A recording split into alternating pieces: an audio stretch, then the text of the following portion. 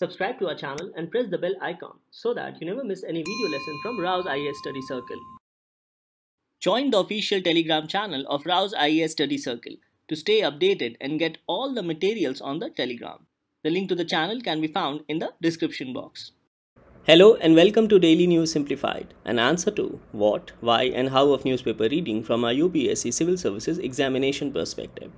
Now today let us discuss the important news which has appeared in the New Delhi edition of the Hindu newspaper dated 30th of October 2021. The news to be discussed has been displayed on your screen and timestamping for the same has been provided in the description box below. So on this note, let's start our today's discussion from our UPSC Prelims and Mains perspective.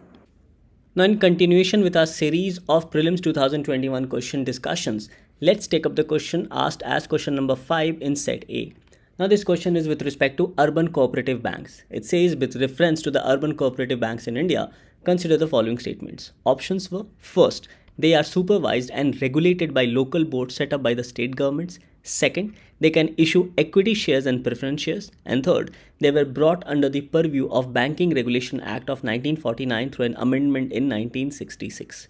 Now this topic was discussed in DNS and also asked in the prelims test series of full length test 3. The question asked here was, consider the following statements related to the regulation of cooperative banks in India. Options were: first, the primary agricultural credit societies are outside the purview of the Banking Regulation Act and hence not regulated by RBI. Second, the district central cooperative banks and the state cooperative banks are regulated by NABARD. And third, the primary urban cooperative banks are regulated by both the RBI and respective state governments. So again, in this question was, which of the statements given above are correct? Now this topic was discussed in the DNS dated 17 September 2020, where the structure of cooperative banking and the regulation was also discussed, as it talked about dual regulation with respect to urban cooperative banks, especially with respect to RBI and registrar of cooperatives. Further, the explanation provided in the prelims test series stated that the banking laws were made applicable to the cooperative society only in 1966 through an amendment to Banking Regulation Act of 1949. And since then, there is a duality of control with these banks. So in this question asked by UPSC, suppose if you were confused even with second or third option, then the first option was a clue. So had you known about the duality of control with respect to regulation of urban cooperative banks in India, you could have easily eliminated option A, option C and option D, which would have left you with option B, that is 2 and 3. So both second and third are correct, whereas the first option is incorrect. So here in this question, the correct answer was B, that is 2 and 3. And you could have easily solved this had you gone through this DNS dated 17 September 2020, or you had gone through the explanation of the question provided under full length test 3rd, especially with respect to the amendment of Banking Regulation Act in 1966. So in this, the correct answer was B, that is 2 and 3. And regarding the prelims test series, the correct answer was D. Now let's take up our first discussion appearing on page number 1 and also as a continuation on page number 8. Now this news says, no money left in MGNREGA coffers, 21 states in the red. States are asking field authorities to artificially create demand, says center. So basically the center has accused states that they are artificially creating demand, whereby states are providing employment under MGNREGA. Because of which, the sanctioned amount allocated to MGNREGA in the 2021-22 budget of 73,000 crores have almost been spent. Now this amount of 73,000 crores was 34% less as compared to the amount which was sanctioned for MGNREGA in the year 2020-21, which was 1,11,500 crores. So obviously there was a reduction of 34% with respect to fund allocated to MGNREGA, and because of this, this news highlights that 21 states are facing shortage for the funds. Further, the central government has accused the states that they are creating artificial rural demand so that work can be allocated under MGNREGA. So now the problem is that there is no fund left, and the only option available as of now is that states can pay from their own coffers, that is from their own fund, which can be reimbursed later by the central government. Now the problem here is that because of this lack of resources, this will impact not only demand-based unskilled work in rural areas, especially at a time when the economy is facing distress, and this will also impact the livelihood security of such people. And overall, there will also be delay in payment of wages for those who work under the MGNREGA scheme. So under the MGNREGA Act, it provides for demand-based unskilled manual work in rural areas for 100 days. Now as you can see in this particular picture, it says that as many as 21 out of 30 states and union territories have utilized over 100% of their allocated funds under MGNREGA for financial year 2022 till 29th October. And expense of MGNREGA till 29th October has been at 79,810 crores. And this amount has already exceeded the amount provided to MGNREGA in the financial year 2021-22. So this particular picture highlights about the situation of funds being utilized by different states for MGNREGA. And this black color highlights that more than 100% of MGNREGA funds has been utilized, as you can see, which is by most of the states. And in this regard, the worst situation, as has highlighted in this newspaper, is that of Tamil Nadu, Andhra Pradesh and West Bengal. So lack of amount under MGNREGA budget will definitely lead to delay in payment of wages for the workers who work under the MGNREGA scheme. So in this regard, let us understand other reasons as well with respect to delay in payment of wages for the workers, and also how has the government incorporated technology to solve this problem of delay in payment of wages, and also to tackle other challenges pertaining to MGNREGA scheme. So it says that following are the major reasons which cause delay in generation of pay orders for MGNREGA. So the first reason is regarding delay in filing of attendance sheet because of delayed submission of those sheets by the Gram Rozgar Sahayak or non-entry of attendance by data entry operator within 2 days of closure of the muster roll. So basically delay in submission of attendance sheet. Next, it says delay in measurement of work due to inadequate number of technical assistants or barefoot technicians. So again, other aspect is delay in terms of measurement of work. And here it also highlights about lack of human resource with respect to technical assistants and barefoot technicians. So with respect to measurement of work, there is also lack of human resources. Further, there is also delay on check measurement by junior engineer or assistant engineer on measurement submitted by technical assistant. Further, there is also delay in generation of wage list by data entry operator and authorization by additional program officer. Further, there is also delay in actual wage dispersal by banks and post office. Also because of lack of infrastructure at Gram Panchayat level. Also because of inadequate core banking solution based banking facility, especially in the rural areas, and because of mismatch of wage seekers account information due to wrong entry of account particulars. So apart from infrastructural inadequacy, wrong entry in the accounts also leads to delay in payment of MGNREGA wages. So these can be said to be some of the reasons as to why MGNREGA wages are delayed. Now other challenges with respect to delay in wage dispersal includes management of large number of bank and post office accounts. This also leads to delay in wage dispersal. Parking of fund at various levels such as at Gram Panchayat, block level, line departments and also across district and state.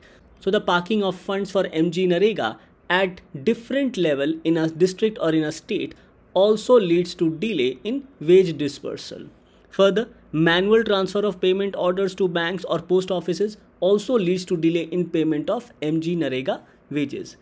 Other reasons include delays in transfer of records from field to data entry location, which we have already seen, and this at times also leads to mismatch with respect to final accounts. Now this delay from field to data entry location also lead to delay in release of funds from the Ministry of Rural Development to states and district authorities. Further, wrong or erroneous entries into the management information system without any checks and responsibilities. Now this not only delays the wage dispersal but also create another set of challenges with respect to duplication of amount and also wrong data entry with respect to MGNREGA attendance. Now another reason is with respect to inadequate use of NREGA Soft, which is a web-enabled management information system for MGNREGA.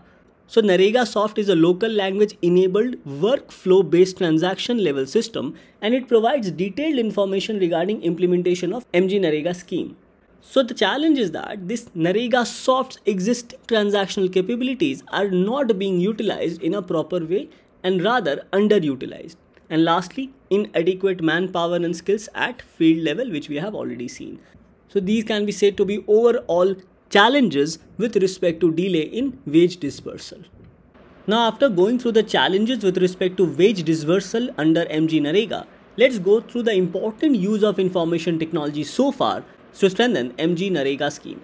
So the first aspect highlighted is NREGA Soft. Now we have already seen that NREGA Soft is a local language enabled workflow based transaction level system, and it is hosted on the MGNREGA portal and provides detailed information regarding implementation of MGNREGA scheme. Now the portal provides public access to workers of MGNREGA, thereby giving details of daily attendance of workers working on different aspects of MGNREGA work site along with the amount paid to the workers. So the Management Information System NREGA Soft has been conceptualized by National Informatics Center along with Ministry of Rural Development and other stakeholders to address planning and monitoring needs of MGNREGA scheme. Further, the Ministry of Rural Development relies on the fund utilization information which is generated through NREGA Soft for release of funds to states and districts. And in this regard, this MIS portal NREGA Soft provides transactional capabilities such as demand for work, work allocation, attendance on muster rules, measurement book, generation of wage list, material procured, administrative expenses, and also pay order, among other things.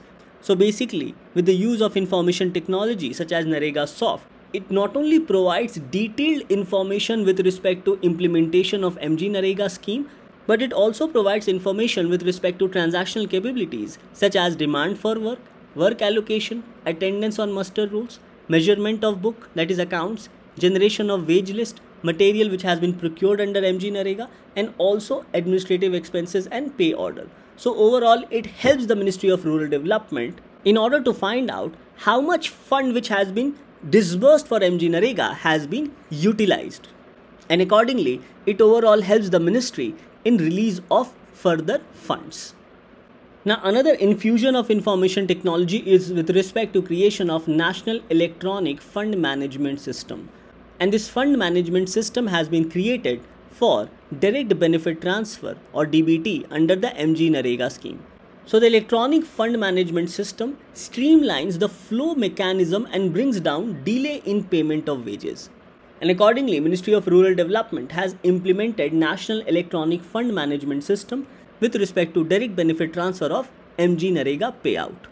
So it says that this process reduces the delay in allocation of funds for payment of wages to the states and union territories, and also removes parking of funds at various levels.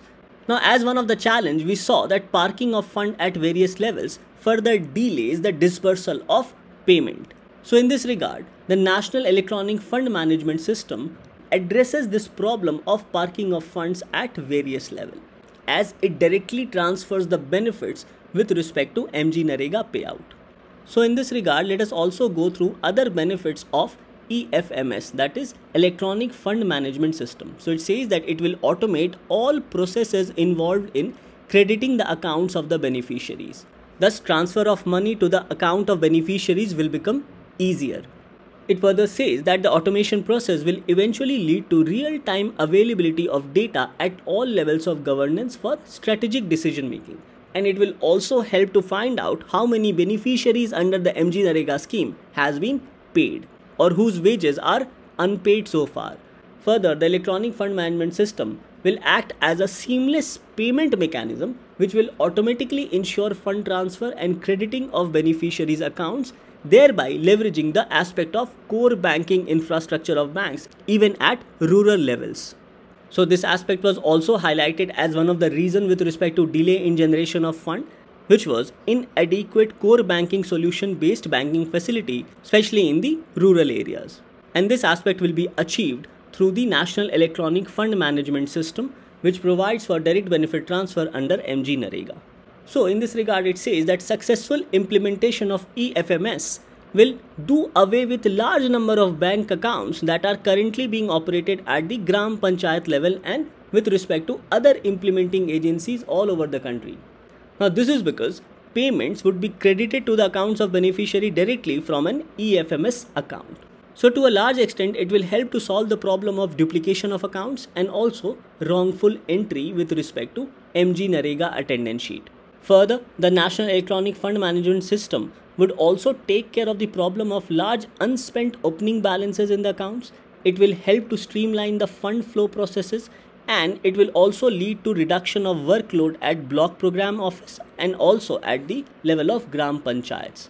So these can be said to be the overall benefits under the National Electronic Fund Management System with respect to direct benefit transfer for MGNREGA payout.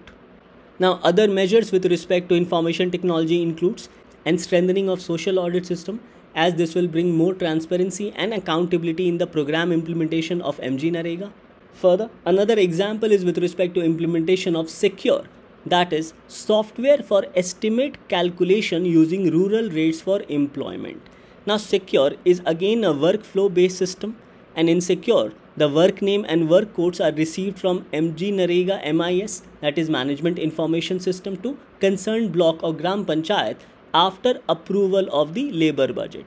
Now with respect to Secure, detailed estimate for the block or Gram Panchayat will be created, including drawings, location map and photograph of the work site before start of the work under MGNREGA scheme. So the Secure software will solve the problem of delay in measurement of work due to inadequate number of technical assistants, as it will provide the block and Gram Panchayat a detailed estimate of work with respect to drawings, location map and also photographs of the works before starting of the work under MGNREGA. Further, the Secure software will generate a detailed project report with respect to every aspect of work which is to be taken up under MGNREGA. So this detailed project report will include total estimate amount with respect to MGNREGA, total material cost and list of materials which will be used in the estimate with quantity, total semi-skilled, skilled manpower cost, total unskilled wages, activity carried out in each work and also number of man days which will be needed to complete a particular work. And lastly, the Secure software has helped in making the process easier, as no files on estimates and sanctions are required to be sent from districts manually. So this prevents mismatch of information sent from district level and also prevent wrong details being sent from the district or local level. Now with respect to other measures on the use of information technology includes Geographical Information System based planning for MGNREGA, time and motion study to increase efficiency of estimation of work for MGNREGA, JanManrega, a mobile application system, as it will make information more portable for those seeking work under MGNREGA, eSaksham, which is a digital learning platform, as it will help to create more awareness with respect to nature of work and also where the work is being provided. Cluster facilitation project to position thematic experts at all levels in selected blocks who have poor implementation capacity for MGNREGA, and also Project Unnati to upgrade the skill base of MGNREGA workers. So these can be said to be some of the steps taken by Government of India to improve the IT infrastructure and also improve e-governance with respect to implementation of MGNREGA scheme. Now despite number of steps taken by Government of India with respect to improving the information technology infrastructure with respect to MGNREGA, still the following challenges still remains regarding the implementation of the program. These include identifying priority areas for employment. Second, there is a need to expand work which is covered presently under MGNREGA, and here use of GIS based planning can be taken up. The third problem is low rate of wage provided with respect to MGNREGA work and also non-uniformity of MGNREGA wages across states and union territories. The next problem is lack of awareness among locals with respect to the kind and nature of work allocated under MGNREGA. Further, there is also the problem of poor banking and postal infrastructure in rural areas, especially in blocks and Gram Panchayats, and also faulty MIS data. Now here, evidence on ground suggests that real-time MIS has made MGNREGA less transparent for workers, and this has overall reduced accountability of the frontline functionaries of MGNREGA, and overall use of MIS has aided in centralization of the program. So, steps must be taken by the government to augment technology in order to make it more transparent rather than the technology making the entire work more opaque. So as a way forward, we can say that MIS data must track the entire process of fund flow below the state level, including request for funds, and the responses must be accessible to all. So there is a need for more openness with respect to MIS data for MGNREGA. Next, the government must strengthen the IT infrastructure at block and Gram Panchayat level. Next, the Government of India must work with states and union territories to try to achieve a uniform payment of wages across states without steep variation across states and union territories. And the government must expand the rollout under the project Unnati, as presently there are not many takers for Unnati project of Ministry of Rural Development, which is a skill upgradation program for those MGNREGA workers who have completed 100 days of manual work under MGNREGA in the previous financial year. Thus, the government must improve these aspects in order to further strengthen and improve the functioning and implementation of MGNREGA scheme. Now, this topic of MGNREGA becomes very important both from a prelims and mains perspective. In the prelims, question can be asked with respect to the aspect of governance and rights issues, and also from the aspect of economic and social development, whereas in the mains, question can be asked under GS paper 2 and also under GS paper 3. Under GS paper 2, questions can be asked with respect to welfare schemes for the vulnerable sections of the population and also the aspect of e-governance, and in GS paper 3 under the aspects of Indian economy and also science and technology. So in this particular news, we try to understand the reasons for delay in payment of wages under MGNREGA and also steps taken by Government of India with respect to use of information technology to strengthen MGNREGA. So after understanding this article, let's take up the next article for discussion. The next news to be discussed appears on page number 1 and also as a continuation on page number 8, and this news is with respect to UIDAI, that is Unique Identification Authority of India, seeks indemnity from Data Protection Bill of 2019. Now, this Personal Data Protection Bill of 2019 was introduced in the Parliament but was not passed, and as of now a joint parliamentary committee is going into the details of Personal Data Protection Bill of 2019. So this news highlights that UIDAI has sought blanket exemption from Personal Data Protection Bill of 2019, as the authority says that duplicity of law will impact its functioning. Now, there is a provision under the Personal Data Protection Bill of 2019 whereby central government has a power to exempt any agency of the government from application of the Personal Data Protection Bill of 2019. So, UIDAI is relying on this particular section of the Personal Data Protection Bill so that the central government can grant blanket exemption to UIDAI. Now, the problem here is with respect to the K.S. Puttaswamy judgment with respect to right to privacy. Now, we all know that Aadhaar card has become compulsory with respect to opening new bank account, with respect to PAN Aadhaar linkage, and also it is necessary for those people who are receiving either subsidies, benefits or services for which expenses are incurred from the Consolidated Fund of India. Now, this is as per the new Aadhaar Act of 2016. So the name of this new act, which was passed as a financial bill, is the Aadhaar Targeted Delivery of Financial and Other Subsidies, Benefits and Services Act of 2016. And the preamble of the act highlights that an act to provide for good governance, efficient, transparent and targeted delivery of subsidies, benefits and services. So the three aspects mentioned here are targeted delivery of subsidies, benefits and services, the expenditure for which is incurred from the Consolidated Fund of India to individuals residing in India through assigning of unique identity numbers to such individuals and for other related matters pertaining to Aadhaar Act.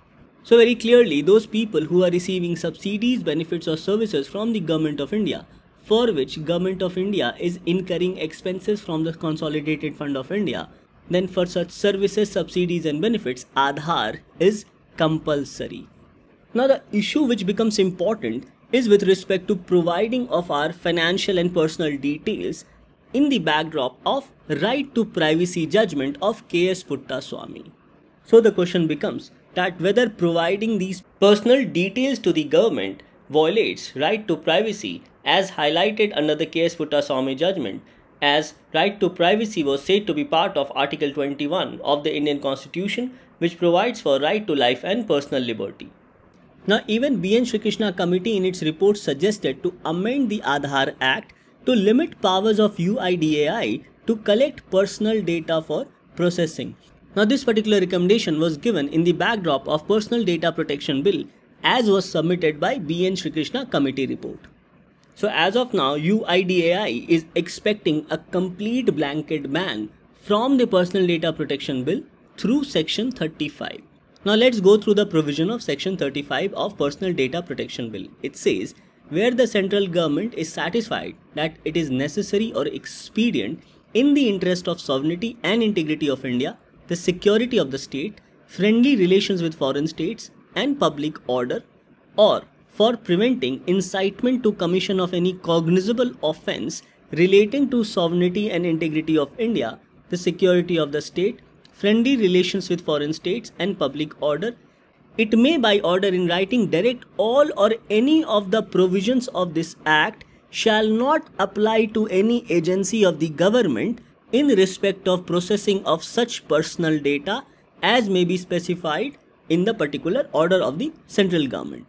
So under the Personal Data Protection Bill, if data collected for Aadhaar meets any of these purposes, then UIDAI can be exempted from the purview of Personal Data Protection Bill of 2019. Now, as of now, this news is in transition. So let's wait for the Joint Parliamentary Committee to submit its report with respect to Personal Data Protection Bill in the upcoming winter session of Parliament. Now, based on our discussion, let's take up this question asked by UPSC in the year 2018. The question was, consider the following statements. First, Aadhaar can be used as a proof of citizenship or domicile. No, this statement is incorrect. Second, once issued, Aadhaar number cannot be deactivated or omitted by the issuing authority. Now, to answer this particular question, you have to know about the powers of UIDAI. So, Section 23 of the Aadhaar Act provides for power and functions of the authority, that is UIDAI. And one of the powers of UIDAI includes power to omit and deactivate Aadhaar number and information relating to in such manner as may be prescribed by regulations. So here the second statement also becomes incorrect. So the question was, which of the statements given above are correct? So in this regard, the correct answer becomes D, that is neither 1 nor 2. So we also need to know about the powers of UIDAI. So UIDAI through the regulation can provide for demographic information and biometric information which is necessary for enrollment and processes for collection and verification thereof. It also has power for collecting demographic information and biometric information from any individual seeking an Aadhaar number in such manner as may be specified, appointing one or more entities to operate central identities data repository to generate and assign Aadhaar numbers to individuals, perform authentication of Aadhaar numbers, maintain and update the information of individuals in the Central Identities Data Repository, and also to omit and deactivate Aadhaar number and information pertaining to the Aadhaar number. Its other powers and functions include specifying the manner of use of Aadhaar number and also the purpose for providing or availing various subsidies, benefit services, and other purposes for which Aadhaar numbers may be used, providing for terms and conditions for appointment of registrars, enrolling agencies and service providers, and also revocation of appointments for them, establishing, operating and maintaining of Central Identities Data Repository, sharing the information of Aadhaar number holders subject to the provisions of this Act, calling for information and records, conducting inspections, inquiries and audit of the operation for the purpose of this Act, further specifying by regulation various processes relating to data management, security protocols and other technology safeguards under this Act, also specifying the conditions and procedures for issuance of new Aadhaar number to existing Aadhaar number holder, levying and collecting the fees or authorizing the registrars, enrolling agencies or other service providers to collect such fees for service provided by them, appointing such committees which may be necessary to assess UIDAI in discharge of its function, promote research and development for advancement in biometrics related areas, including usage of Aadhaar numbers through appropriate mechanisms, evolving or specifying by regulation policies and practices for registrars with respect to enrolling agencies and other service providers, setting up facilitation centers and grievances redressal mechanism for redressal of grievances of individuals, registrars, enrolling agencies and other service providers, and also such other powers as may be prescribed under this particular act. So these are some of the powers of UIDAI under the Aadhaar Act. Thus, this topic of Aadhaar becomes important both from a prelims and mains perspective. As you have seen, questions have been asked by UPSC in the prelims examination. So, this topic gets covered under the aspect of polity and governance, and in the mains under GS paper 2, especially with respect to welfare schemes for the vulnerable sections and important aspects of governance. So in this particular news, let's wait for the final report to be submitted by the Joint Parliamentary Committee in the winter session of the Parliament. With this, let's take up the next news for discussion. The next news to be taken up appears on page number 9. It says, India-Israel to boost military cooperation. So in order to further strengthen the bilateral relationship between India and Israel, both countries have agreed to form a task force at the 15th Joint Working Group on Bilateral Defense Cooperation. This task force will formulate a comprehensive 10-year roadmap to identify new areas of cooperation. And this was decided at the 15th Joint Working Group meeting, which was held in Tel Aviv in Israel. So in this backdrop, let's go through the important highlights of this particular meeting. Now, the Joint Working Group is an apex body constituted between the Ministry of Defense of India and Israel's Ministry of Defense. And this Joint Working Group comprehensively reviews and guides all aspects of bilateral defense cooperation. So based on this Joint Working Group formed under the Ministry of Defense of both countries, both India and Israel have reviewed the progress made in military-to-military engagements, including exercises and industry cooperation. Now, the co-chairs of this group were also appraised on the progress made by the sub-working group on defense procurement and production and research and development.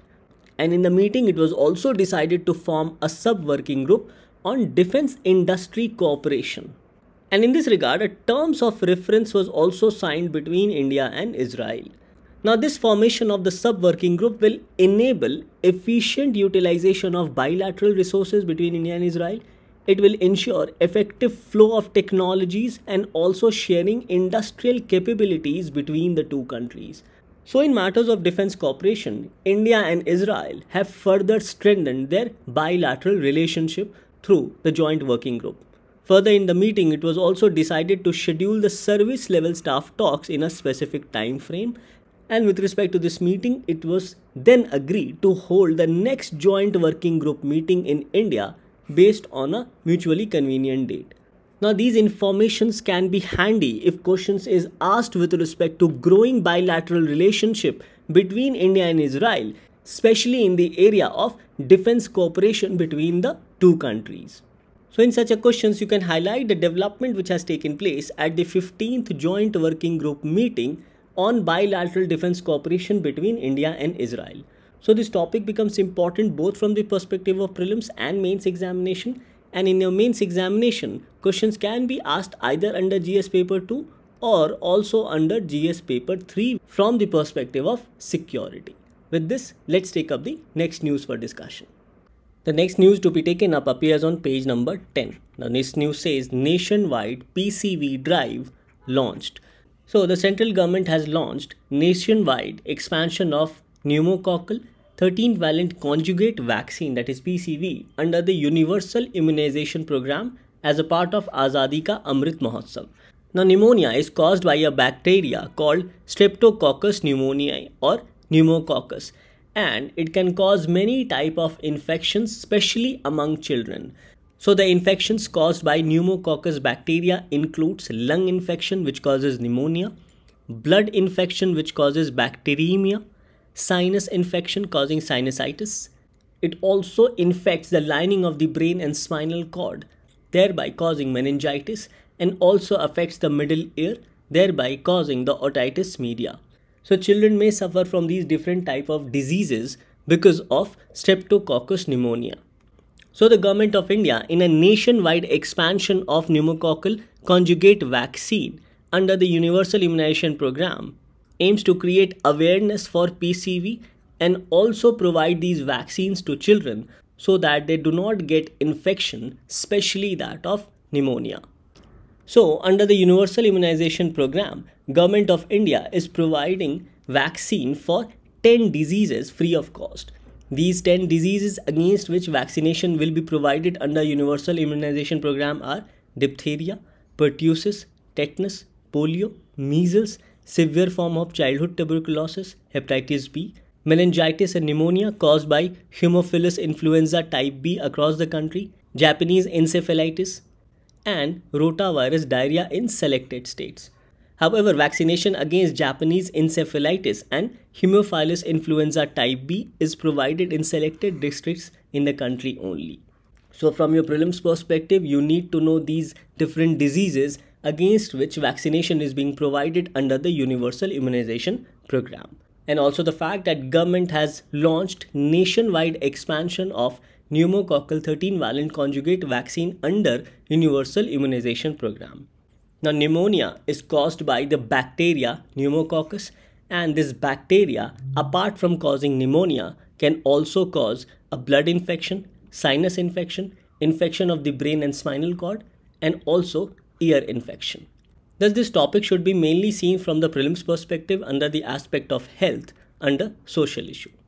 The next news to be taken up appears on page number 12 in the economy section. It says core sector growth decelerated to 7-month low of 4.4% in September. Output at 8 industries declined sequentially as rains hit mining and also construction. Now in this news, you need to know about the 8 core sector and also which department or which organization publishes the index of 8 core industries. So the Office of Economic Advisor under Department for Promotion of Industry and Internal Trade has released the index of 8 core of industries for the month of September 2021. And this Office of Economic Advisor functions under the Ministry of Commerce and Industry. So the index of 8 core industries measures combined and individual performance of production in selected 8 core industries. These 8 core industries are that of coal, crude oil, natural gas, refinery products, fertilizers, steel, cement, and electricity. So these are the 8 core industries for which the Office of Economic Advisor under Department for Promotion of Industry and Internal Trade under Ministry of Commerce and Industry releases the index. So these 8 core industries comprise 40.27% of the weight of items included in the index of industrial production. Now the index of industrial production is published by CSO, that is Central Statistical Office under Ministry of Statistics and Program Implementation. Now with respect to index of 8 core industries, this is published monthly with the base year as 2011-12.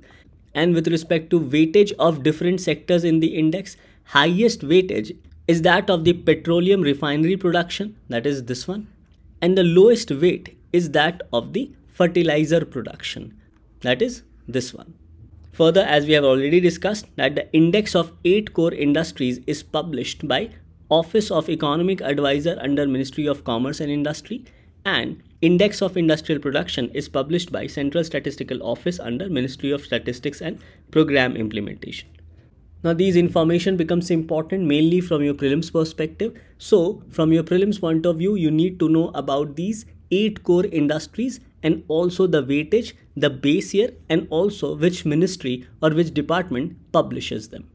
So after understanding this, let's take up our question for the day. Now based on our discussion, this becomes your practice question for the day. It says, which among the following sectors has been given the highest weightage in the index of 8 core industries? Options are A. Coal, B. Petroleum refinery products, C. Electricity, and D. Fertilizers. Now coming to the answer of yesterday, the question was, consider the following actions. First, climate litigation. Second, climate change protest. Third, dedicated quasi-judicial bodies. And fourth, political cooperation at national and international level. So the question was, which of the above are among way or ways to ensure climate justice? In this, the correct answer was D, that is all of the above. So with this, we come to an end to today's discussion. Thank you for watching DNS.